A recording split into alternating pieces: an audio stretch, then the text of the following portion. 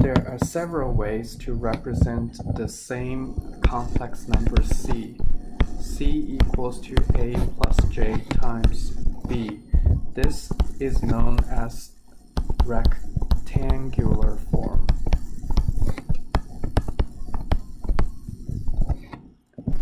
It can also be represented as m times e to the j times phi, and this is known as the exponential form or polar form. But the key here is to notice that regardless of which form C is represented, they're representing the same thing. In part 2, let's talk about how to add a time dimension to a complex number C.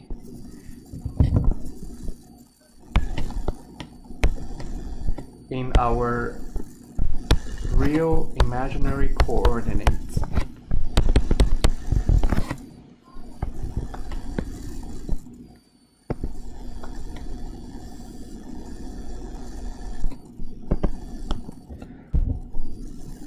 let's say there is a point here and there is a point here.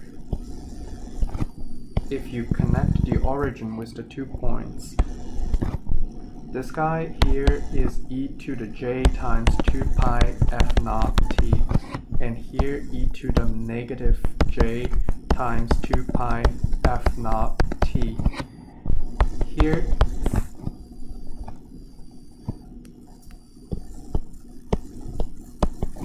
the angle here, theta 1, equals to 2 pi f naught t, and the angle here, theta 2, equals to minus 2 pi f naught t.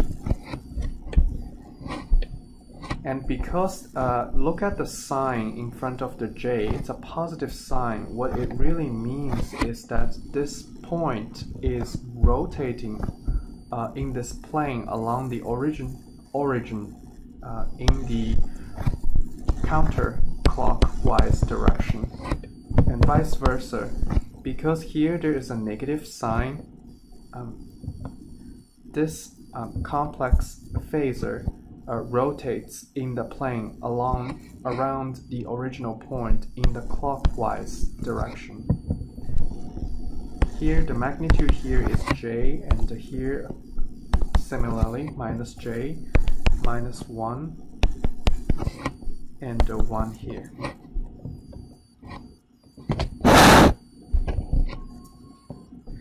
We can think of the points if we write these complex numbers in vector form.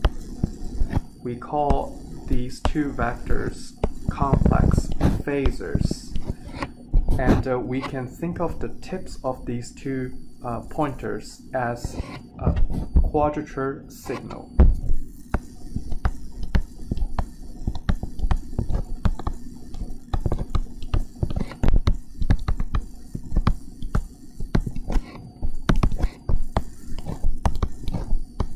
Pi f naught t and e to the minus j 2 pi f naught t.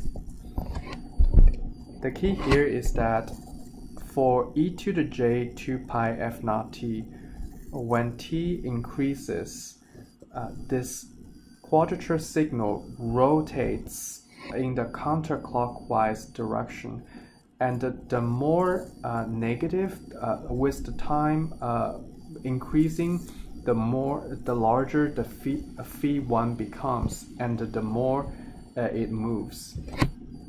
For e to the minus j 2 pi f naught t, with the t increases, theta 2 becomes more negative, and this quadrature signal goes around in clockwise direction.